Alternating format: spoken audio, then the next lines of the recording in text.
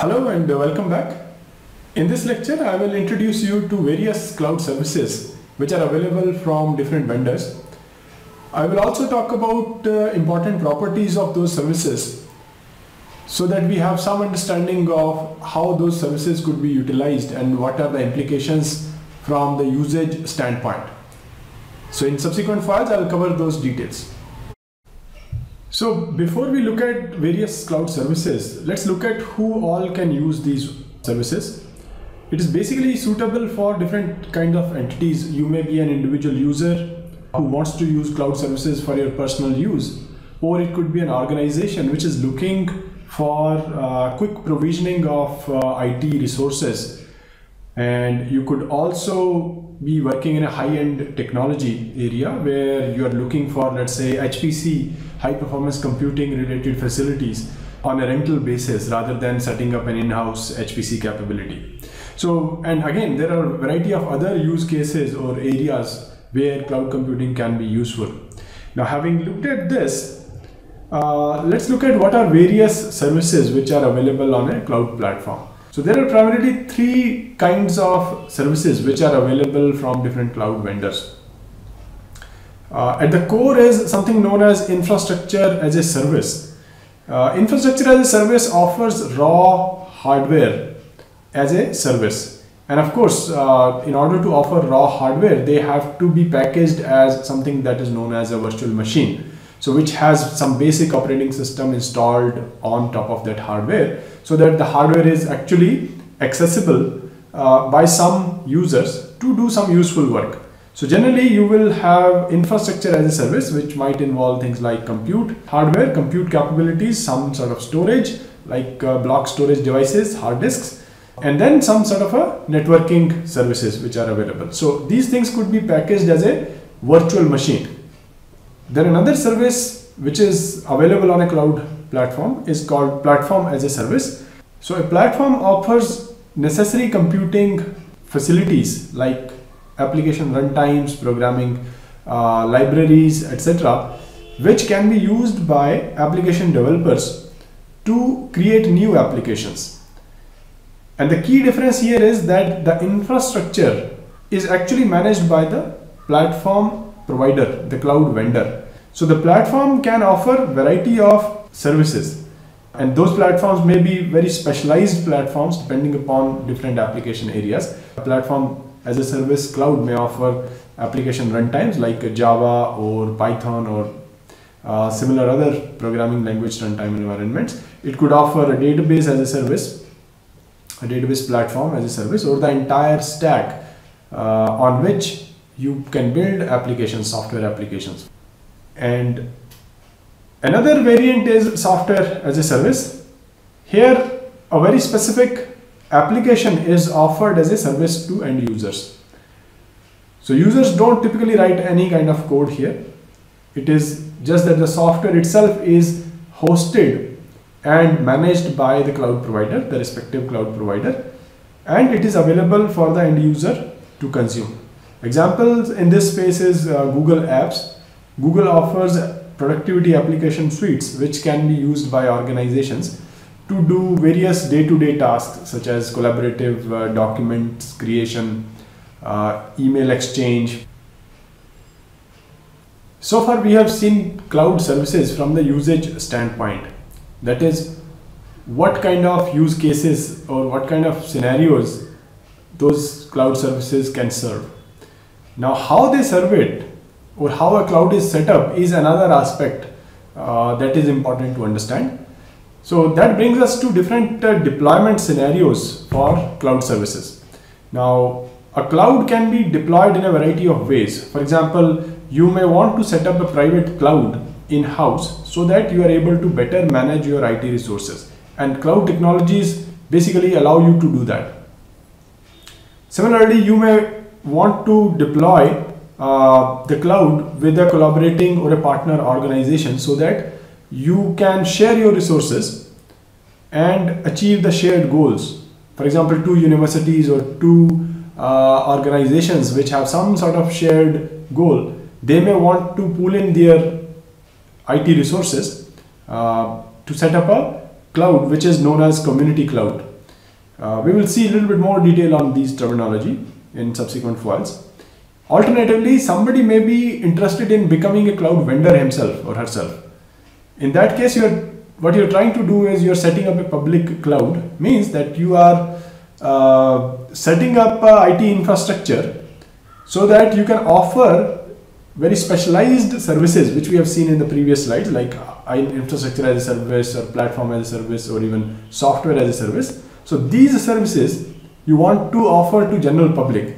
So if you want to do that, then you are trying to set up a public cloud where general public can subscribe to the services that you offer. So roughly these are the three broad variants. There is another one which is known as a hybrid cloud, which is interconnection of any of these three. So these are the deployment scenarios. That is how you could offer the cloud services. In what kind of deployment mode you can set up a cloud.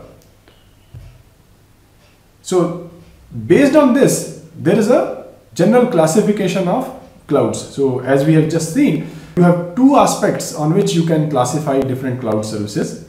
One is how a cloud is deployed. It's also known as a deployment model for the cloud. Alternatively, you can also look at the services that are offered by a cloud service. This is known as service model.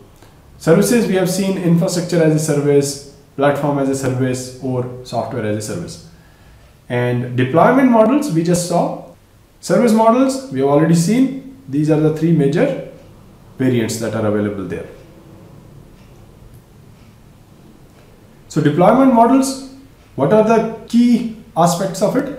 In a private cloud, the cloud is operated solely by an individual or a business entity. It is not available to general public for a fee. And when would you want to do private cloud kind of a deployment?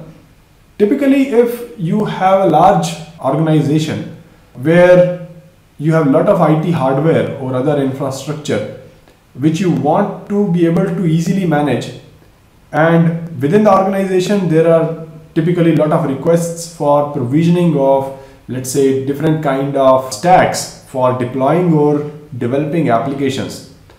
Now, for a public cloud, we have just seen earlier in the earlier files, it is basically available to general public. It may have other characteristics similar to what we have seen for private, but the key difference is that it is available for general public to subscribe for.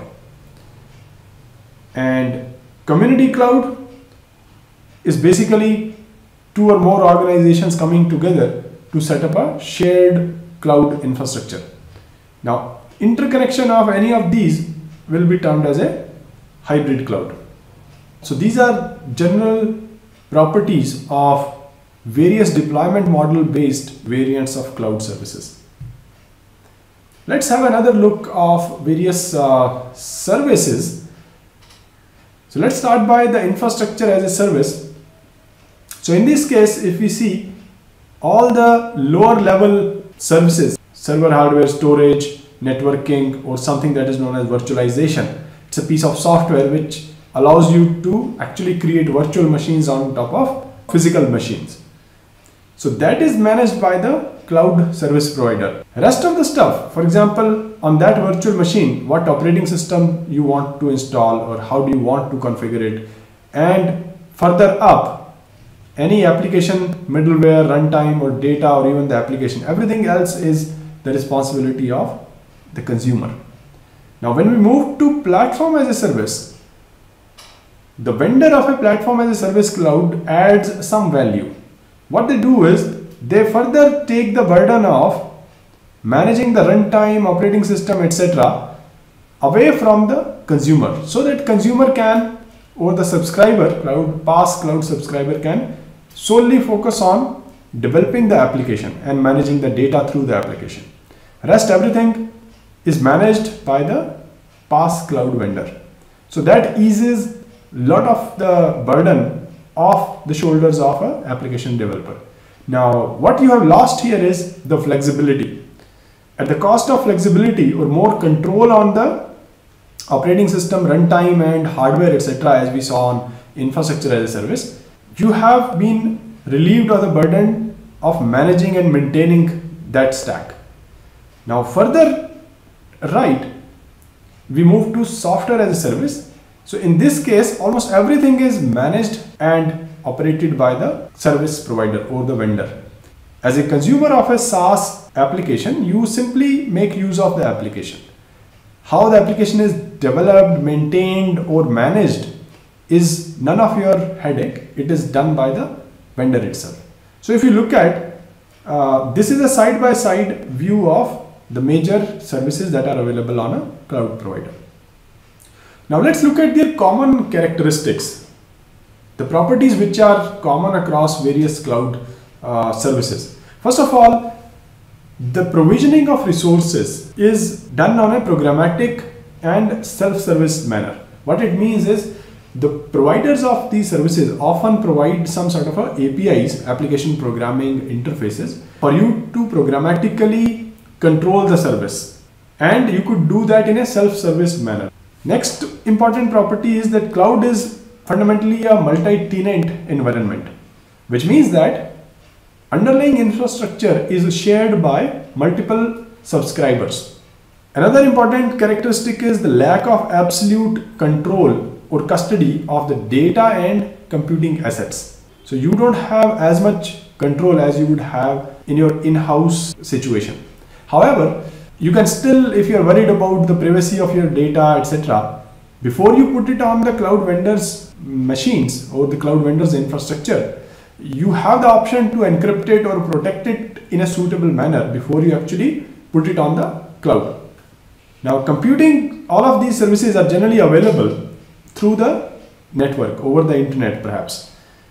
And all these services are measured so that you have to pay only for what you use. So in order to bill you according to your usage, these services are actually measured and metered.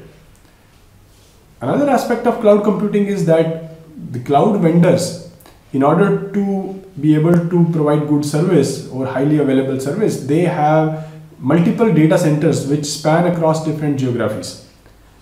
Now, they may allow you to choose which geographic location would you as a subscriber want your resources to be hosted in.